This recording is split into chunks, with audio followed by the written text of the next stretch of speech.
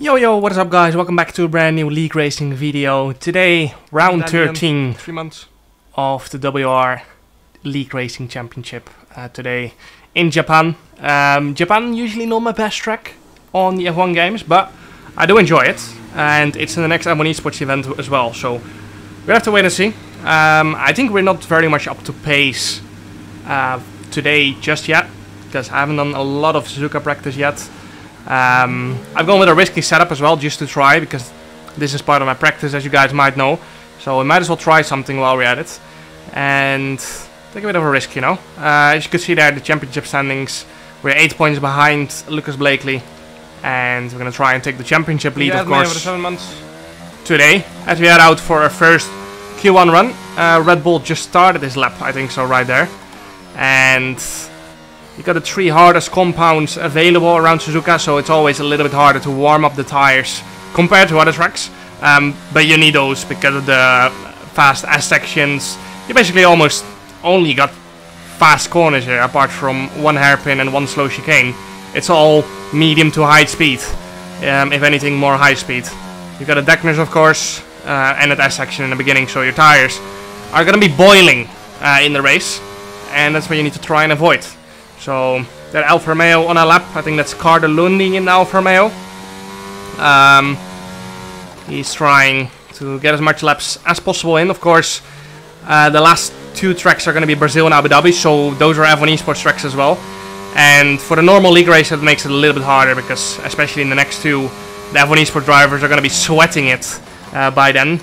This is, I think, a little bit still in break time of the most F1 Esports drivers, as the F1 Esports Championship is quite compact. You got like 3 races per event, of course, and usually you got around 3 weeks in between events, and now we've got 6 weeks, so I think most drivers are taking a bit of a break, reset, and then with around 4 or 3 weeks to go, everyone is going to be grinding those tracks out. So I think for Brazil and Abu Dhabi, it's mainly going to be F1 Esports driver dominated. Snazzy Evening goes provisional pole position here in Q1 with a 1:28.6. We're going to start our lap now here in Q1.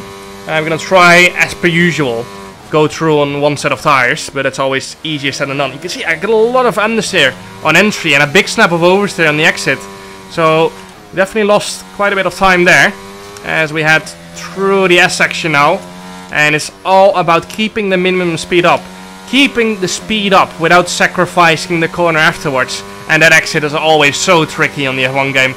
I think it's easy flat out in a real F1 car, but on the F1 game it's always so tricky.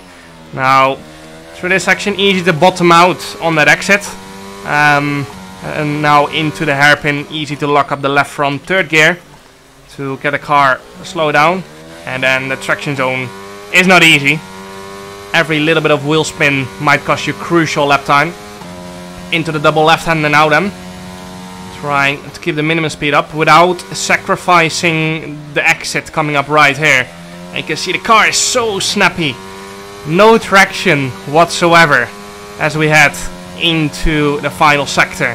It's going to be a 112.294 middle split as we head into the final chicane. And the Red Bull's going slowly there.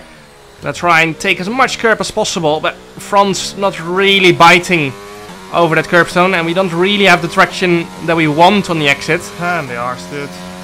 And that's not good enough, so we had to go again.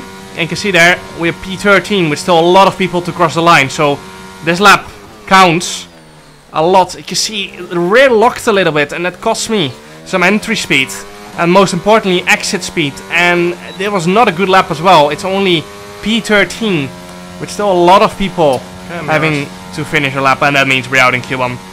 The risk we took with the setup didn't pay off. It was worth it to try, but yeah, I was also messing around a little bit with the FPS glitch, as you guys might know. 60 FPS is still faster for some reason, because the graphics are connected to the physics, which is really annoying. But yeah, I basically swapped between 400 FPS to 60 in between runs to see what would be better. But now onto the race then. Starting P17 on a set of hard tires. We've got Matthijs van Erwen right of us on the medium, so he's definitely going to get a better start here of the line. than us, but we get a better start than the people ahead of us. Alessio Di Capua in P15 ahead of us on the hards as well. Basically everyone on the hards, apart from Matthijs van Erm, as Daniel Haddad spins off. I tried to avoid him. To avoid the McLaren. And yeah, that cost us some time, but better than being out of the race. As you can even say, they're better than being out of the race. We basically gave up 2-3 positions, but we saved our front wing, because if we would have damaged our front wing here, that would have been game over basically already. And yeah, I think this was definitely a better option, as Matthijs van Erm goes into spin. So we've gained that position again. Luckily ghosted. We saw that as well, of course, because otherwise we would have taken that definitely more cautiously. But yeah, up to P18 now, after dropping those places at the start. So we've only lost 1 position basically. And it's a shame we had to avoid Daniel Haddad, otherwise we might have been in P15 here. But always easy said and done. I think Daniela even ghosted, but you just can't take the risk. It's better to lose 2-3 positions than being completely out of the race. So P18 it is, and Liam Parnell, the third Avon Esports driver for Red Bull Racing, ahead of us. And then it's Simon Perikny in P16 in that Austin. And we're going to try and close that gap. I think you can see there's quite a big gap ahead of Simon. I think that's actually Carter Lundi, who has dropped a bit of a gap to that Ferrari of Alessio Di Capua. And Liam Parnell with a big snap over. They're struggling for traction as well. We tried to take advantage of it, but you can see he was smart with the arrest. Turned on the overtake button to cover that off. And you can see lap 7 now, and Simon Perikny has dropped out of DRS. And I think he might have had damage from something in those past few laps. I'm not sure, but he was dropping so much. And you can see here we're going for it on Liam Parnell, because I don't want to drop out of the DRS train ahead, because then it's going to be a very long race. We get squeezed a little bit on the entry, so we have to back out of that one. And now for sure Liam Parnell is going to go for it on Simon Perikny and gain that position. You can see I once again turned on the overtake button because I wanted to pressurize Liam into making this move and getting ahead, because otherwise we're both screwed for the rest of the race if we have to make up 2-3 seconds to the card ahead. As you can hear me say, we're never going to catch the group again. I was worried that we were not going to have the pace to catch that group. As you can see, it's basically from P15 to P1. It's a wall DRS train, and then there's that gap ahead of Liam. We're surely going to try and close that gap now. So we're going to sit behind one lap behind Simon, and then we're going to go for the move. But as you can see here on this exit, he decided to let us go. I think he might have had damage and just decided to give up that position, as it was not worth the fight. Kind of a little bit of an unwritten rule. If you get front wing damage in league racing, you're not gonna go too crazy. So if he had front wing damage, then that was probably the reason he let us go. Now Liam 7, 8 tenths ahead of us. You can see there. Then Carter Lundi is 1.9 seconds ahead of us. So Liam is on that brink of getting into that 1 second window, and that's why we are using our overtake button as well, because Liam will be doing the same, trying to get in the DRS ad. Because he gave up on that one, as his rear light is flashing, and it means he just doesn't have the battery anymore to close that gap. So we're gonna sit behind for one more lap, and then we're gonna swap around with Liam and try to get into that DRS train ourselves. So we set our personal best of the race with a 132.097, and yeah, we need to, once we get past Liam, close another 3-4 tenths to get back in that DRS window. You can see now the gap ahead of Liam is now around 1.5 seconds, so we're gonna have to gain a little bit more than those 3-4 tenths. By the time we get past, we're gonna have to gain 5-6 tenths. So we're gonna turn on the overtake button here and go for a good old send to try and somewhat recover this race, because it's been an absolutely terrible qualifying and race so far. So if we want to get points, we need to get on with it, which we're doing now. 26% battery remaining, and we have to gain 5.1 tenths to get DRS. So hard push coming up. You can see Iker Bena with a 3-second penalty. Simon Perikny has gone on to soft, so I suspect he did have damage, because otherwise there's no way he would box that early. So Iker Bena with a 3-second penalty, probably for track limits.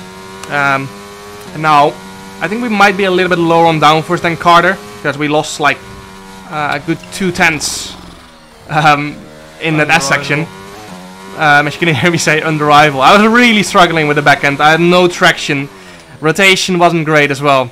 So that's basically the worst you can have. I felt like that horrible entry understeer and horrible exit oversteer, which is just a little bit how this game is. Which I think is also why the skill gap is so low, you know. Usually, if the car just doesn't turn, that just closes the skill gap a lot. Because yeah, you're just limited by the car, whereas when you've got oversteer, you know, you're limited by how good can you drive this car. So I think that's been a bit of an issue in this game compared to others, and that's why qualifyings are so close as well.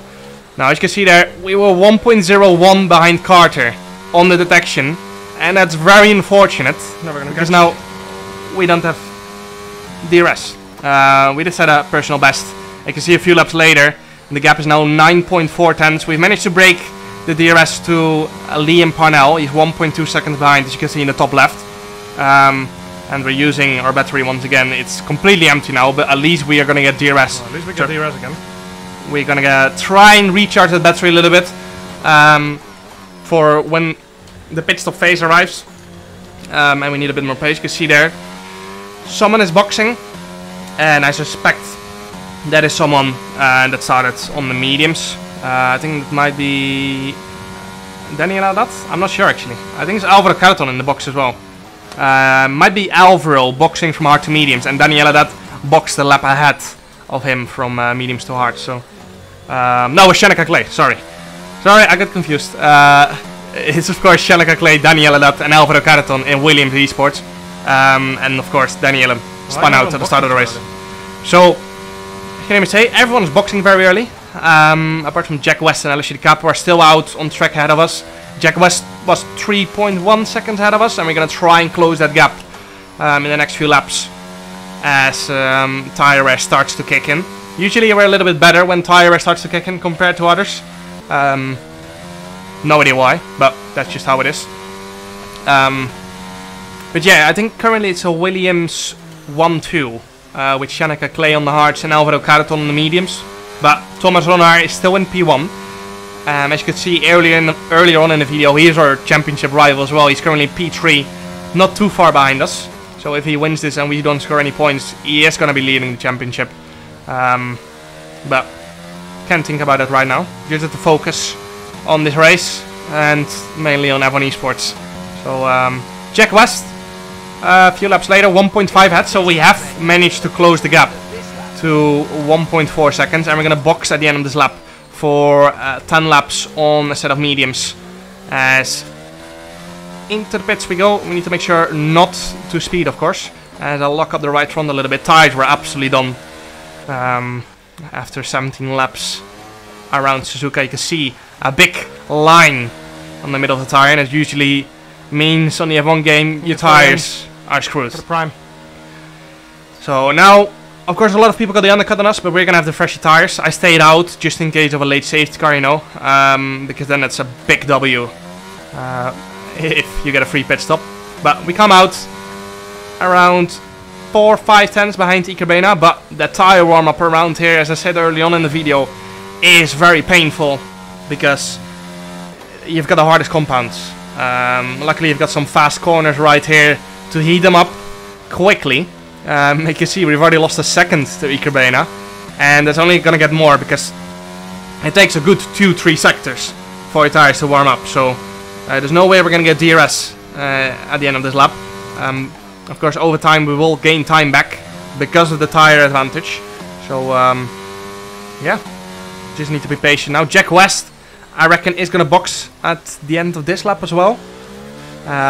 Because 18 laps, 19 laps is probably the maximum you can do on a set of hards, and the mediums tend to fall apart pretty fast as well. So let's hope we are on the faster overall strategy here around Suzuka, so we can, you know, try to gain some time back to the top 10. Currently we are in a net P15, so we need to gain 5 positions before we get to the points. But that's not impossible, of course. You can even say nice tire warm-up. We lost 1.3 seconds to Ikerbena on this warm-up. which is not ideal. Manuel Biancolila behind us, trying to get the DRS from us, of course, so he's gonna turn on the overtake button here. I'm not really too worried, of course, because we've got fresher tires, and I'm just trying to focus on my own race from here. I think Manuel's just trying to get the DRS advantage at some point next lap. You can see Jack West there, comes out 1.2 seconds ahead of us, but now he has got the exact same as us, warming up these tires, and he should lose 1.2, 1.3 seconds as well. Now I expect him to use a lot of battery to try and keep the track position ahead of us, because he's got the fresher tires, of course. He doesn't want to drop behind us, so we're just gonna play that with him, you know. There's no point in battling when we're on the exact same strategy. We just need to try and get forward together. So you can see there he's using his battery to try and get DRS straight away from Ikerbena. I don't think he's gonna make it because he's still 1.2, 1.3 behind. His tires are still not up to temperature, so unless he completely drains his battery on the next straight, he's not gonna make it. But you can see there Ikerbena actually is not using, so that's helping Jack West, and he is gonna get DRS now. We are turning on the overtake button because we need to make sure we actually stay within that 1 second, because we knew Jack was probably gonna use again quite a lot of battery on this next straight. So we had to use a little bit there, but that's fine. Now we're just gonna sit back on this next straight and keep charging our battery. So traction is much better on the set of mediums out of that final chicane. I was really struggling with that in the opening stint. Liam Parnell boxes for softs. Softs are not great around here. They are mainly just a qualifying tire. So Liam is more or less out of this race, staying out an extra 2 laps on a very old set of hards, losing you an extra 3-4 seconds just to go on to a set of softs that is going to be terrible. Yeah, it's not really going to get you anywhere, I think so, in these latter stages. But as I said, Liam might have been hoping for a late safety car as Ikerbena goes off, and that's a free position for us. And now Jack West, I expect him to push again to try and get DRS from Carter Lundy at the end of this lap. So we're gonna have to use a bit of battery as well throughout this lap to make sure we get DRS. You can see the gap is 8.5 tenths, and we are using our battery. So is Jack, trying to do the exact same thing as us, trying to catch Carter Lundy. Because see, Jack is flashing right there, which means he's under 10% battery. So that gives me a little bit of hope for later on in this race. Carter in P12, of course, not in the points, but the group ahead of him is for P7, I think so. So see if we can get some points right there. Had to use a little bit more battery there to make sure we got or stayed in that DRS. Now Jack is definitely not going to go for a move on this lap because he's 9 tenths behind. But maybe in the next lap with a tire advantage he can do something. Jack West gets the fast lap of the race at 1:30.633. We do a 1:30.753. In this league you don't get a point for the fastest lap, so there was no point for me to try and use a little bit more ERS just to try and get fast lap. Also Liam is on a set of softs, so I expect him to get the fast lap on this lap anyway, with the help of ERS and a brand new set of softs. Lap 21 now. You can see we've recharged our battery a little bit, 38% now, as Jack is pushing pretty hard, trying to get past Carter on this lap. And you can see Carter is not letting him go that easy. Defending right there. Jack goes around the outside, goes for the switchback, and gets the move on P12. I got distracted by that fight. I was gonna say I got distracted a little bit by that fight, but yeah, on to lap 24 now. You can see we stayed behind Carter a little bit to recharge our battery and get an easier pass with the help of DRS. Now Jack is 1.9 seconds out of Carter, so if we want to get back in the DRS of Jack, we have to go for it now. We've turned on the overtake button, DRS is open, Carter is flashing, we still got 40% ERS, we leave space on the inside. Why? I gave you so much space, man. Fuck this, dude. I gave the bloke so much space.